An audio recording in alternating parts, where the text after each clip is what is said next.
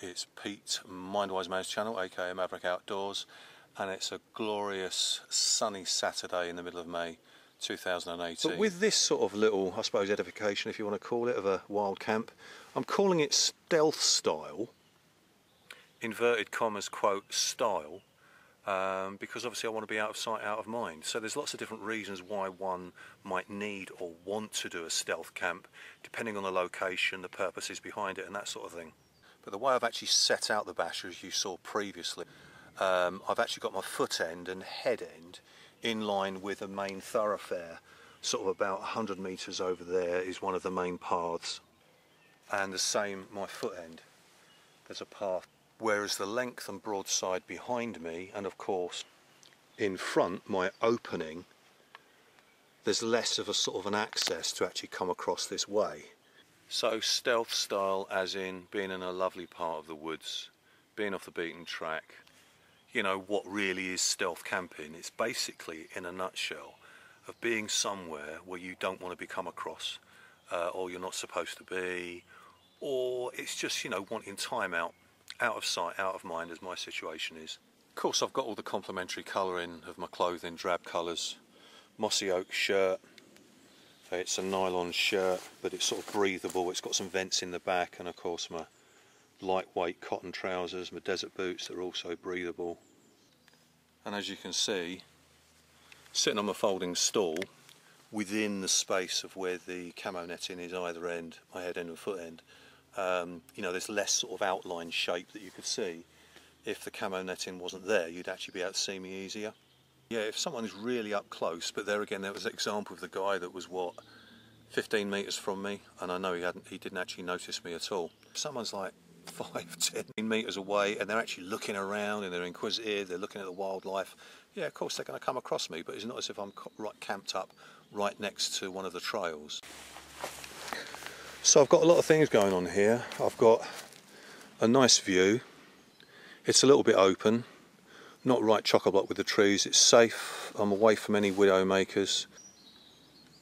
Sunrise, the open side of my basher was exposed to the sun, so that's nice, and it will be as the sun goes all the way round for the rest of the afternoon. I've mentioned many times before about reading your terrain.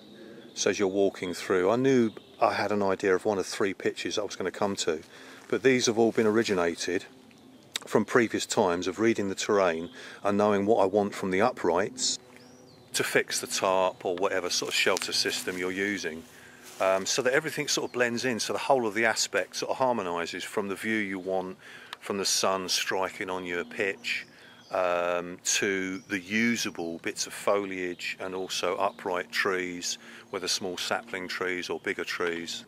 So the tarp being virtually in the exact sort of shape and proportion I want it, was actually positioned where we've got the fixing along here, which is a good 45-degree angle, which when you're pitching a basher you actually want. So I wouldn't really want, sometimes yeah you might have to bring it forward, but you've got the best sort of torsion when these front corners are 45 degrees, just as that one is over there.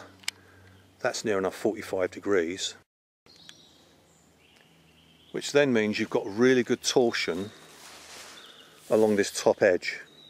Whereas if it sort of came just slightly off 90 degrees, there's more chance of there being a sort of a bellow or a dip, and of course that's really going to be affected if there's any rain.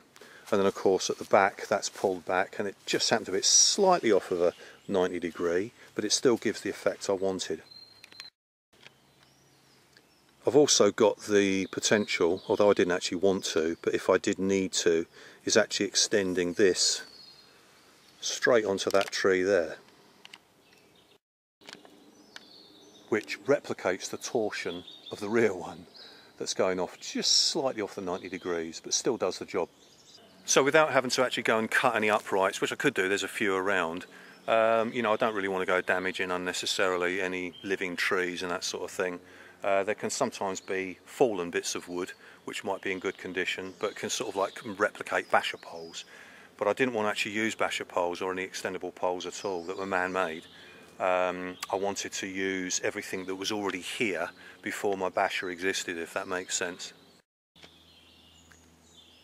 Still keeping the same footprint, if I wanted to or needed to and had to have a low profile, say the weather was really bad conditions, I could then make the A-shape tarp, that sort of shape, and the upright for the ridge line would be where I've got the fixing already over there.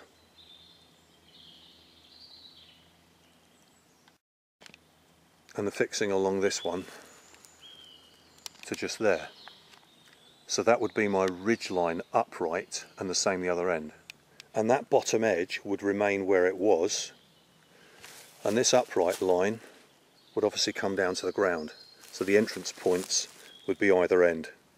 And just going over a few factors whereby people sort of do inquire, and just giving you other examples whereby, you know, I've had explained about the A-shape with the ridge line being the roof. You know, people could then ask questions or inquire and say, well, what would you do in bad weather because it's a little bit open? Yeah, I mean, I could have rainfall here. Still keep the setup I've got, but unless the wind was actually really blowing excessively, sort of in, and making my sleep patch wet, then of course I would just drop, again, back to these two lines, this one, and just take it down lower, or take it away from the tree and fix it into the ground. And the same that end, everything stays the same except for the two front corners, and this one I could either take down on the upright of the tree or take it further down and fix it into the ground. As far as the camo netting, I've had these two, they're about 3 metres by 1.5, and of course they stretch and can adapt to a different size, so like a concertina effect, or stretch and go longer but not as high. And so I've had these two for well over 10 years now.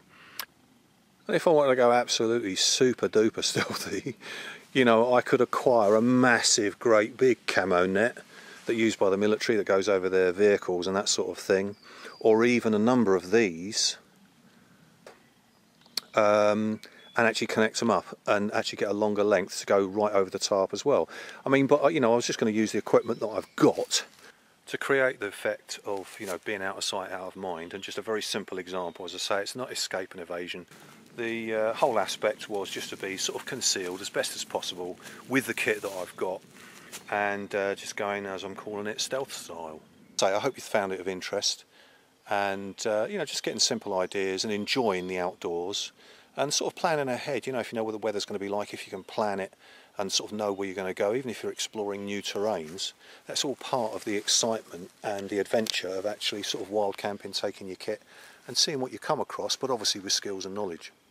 And as always, thanks for watching, really appreciate your interest, and catch you in another video soon, probably in another woodland wild camp. Cheers.